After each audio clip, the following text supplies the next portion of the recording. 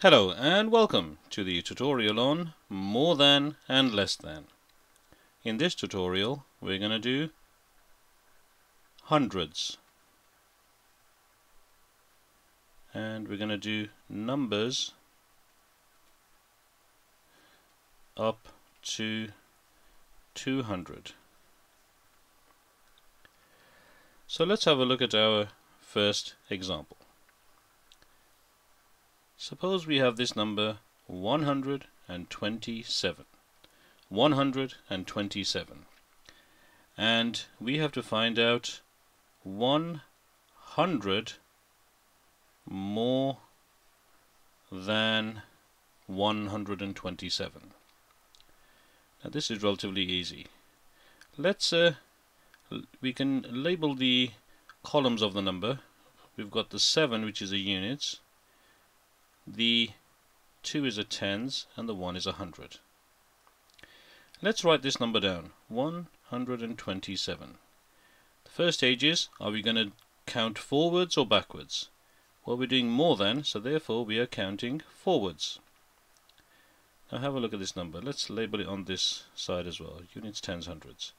Now the units for 7 is not going to change because we're going forward by 0, so that just remains 7. The 2 is not going to change because that's going forward by 0, so that is 2. As for the 1, that is going forward by 1, and that becomes 2. So 100 more than 127 is 227. The only digit that changed was the hundreds. Now on this side, let's do 100 less than 127. Now the first stage, let's just write the number down, 127. Are we going to go forwards or backwards? Well, it's less than, so therefore we're going to go backwards. And how much are we going to go back by? Well, the 7 is not going to change because we're going back by 0, so that remains 7. The 2 is not going to change because it's going back by 0, so that remains 2. As for the 1, well, that is going back. It's going back by 1. Well, 1 going back by 1 is 0. So we could put 0 here, but there's no need to. 100 less than 127 is 27. Both of these answers are correct.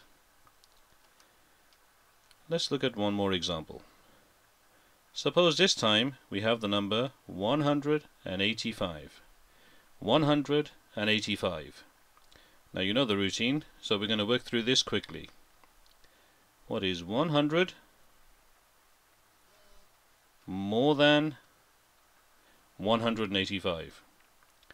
Well, the number is 185. Are we going forwards or backwards? It's more than, so we're going forwards.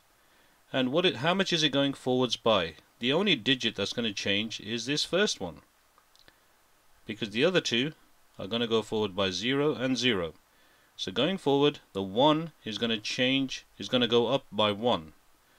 So 185 becomes 285. 285. Now let's go to this side. We're going to do 100 less than. So what is 100 less than 185? Now again, this is quite simple, and you know the routine, so we'll work through it quickly. Let's write the number down, 185. Now, are we going to count forwards or backwards? Well, it's less than, so therefore we're going to go backwards. How much are we going to go back by? Well, the 5 and the 8 are not going to change because they're going back by 0. As for the 1, well, the 1 is going to change. The 1 is going to go back by 1. If 1 goes back by 1, it's 0. So therefore, this first digit, number 1, has become a 0. The other two remain as they are. 100 less than 185 is 85. So that was all quite simple. And that is how we do more than and less than of hundreds with numbers up to 200.